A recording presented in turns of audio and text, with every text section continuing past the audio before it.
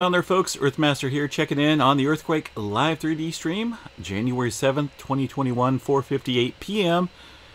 And got a pretty good sized earthquake striking the globe here, the Earthquake 3D globe, coming off of a 6.3 magnitude quake in an area where we've seen some pretty deep movement there around the Fiji Islands area. This 6.3 striking south of there. We'll go ahead and take a look at the different map here, and you can see the red circle indicating that most recent earthquake there near New Zealand.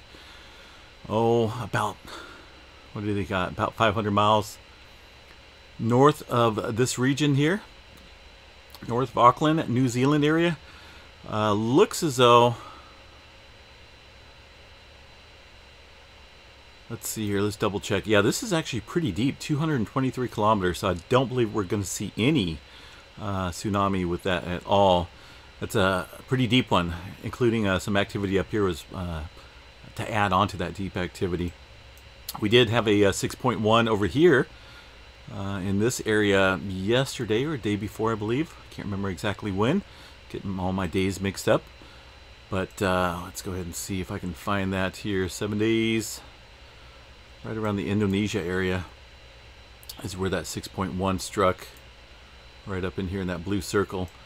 But since then, there's been quite a bit of deep movement up there, and also in this area, north of New Zealand region.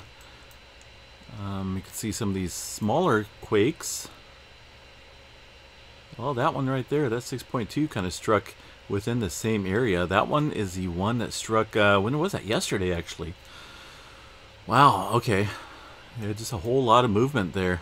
I completely forgot about that one. So we're looking at two 6-pointers side by side, pretty much within the same area. This one here, much deeper compared to this 6.2 that struck. That was only 26 kilometers.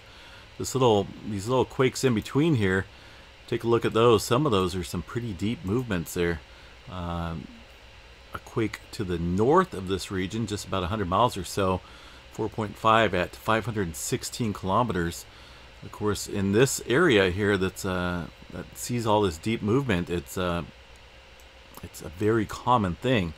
But to have two 6-pointers side by side within a day of each other is a little on the interesting side there. Might have to watch this region for some further movement, considering the depth of this earthquake as well. Let's go back here to the 2.5 and above, just over the last 24 hours. You can see there hasn't been a whole lot. But, that deeper movement sometimes takes a little while to make its way to the surface here, as far as surface quakes go. Not a super deep quake, folks, but definitely not a surface quake. 223 kilometers for that 6.3. I believe that thing showed up on the seismograph stations as well. Looks as though I'm missing a couple stations right now, but it definitely did make its little mark here on... let's see if I can bring this up here.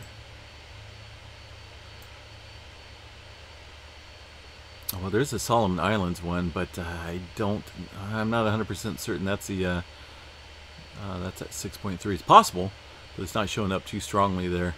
A couple stations there, you can see Chile picking it up, and also a station down Southern California, getting a hint of the signature of that large earthquake there that struck south of Fiji, north of New Zealand here just a few minutes ago.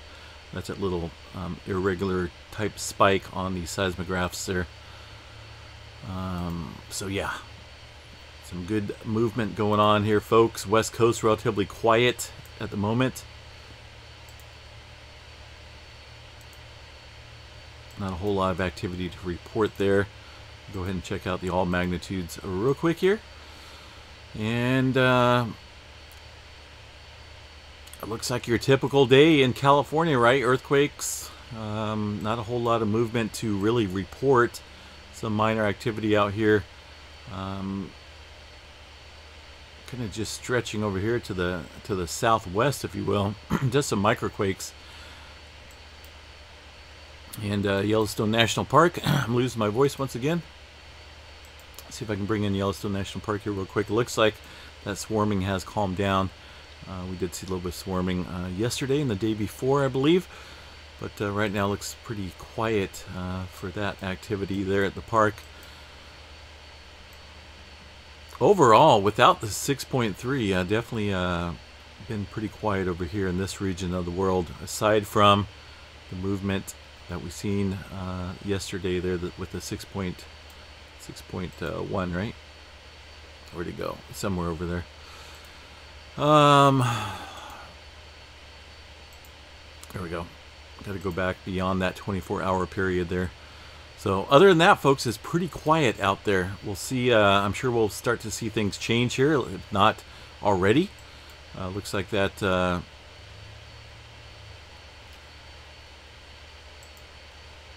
Looks like there was a little 4.8 just a short time after the 6.3 there, so already seen some surface movement over here to the northwest.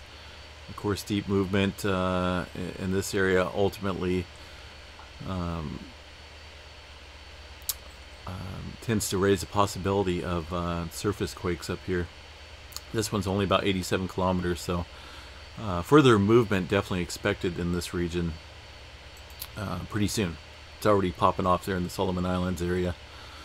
Alright, folks, we're going to jump off here, get back to what I was doing there. Just want to jump in real quick and give a little info on that 6.3. I don't believe there's any type of tsunami statement, but we'll check it just for the heck of it. It's been reviewed. No tsunami statement. We're clear. Historical activity, very, very active out here in the in this region of the world, right? Check it out. I mean, plate tectonics at work right there. Been some big quakes out here in this region as well, but for now, just a pretty good size 6.3 quake striking north of New Zealand, south of Fiji, and rather deep as well. So stay safe out there, folks. We'll chat you guys a little bit later on.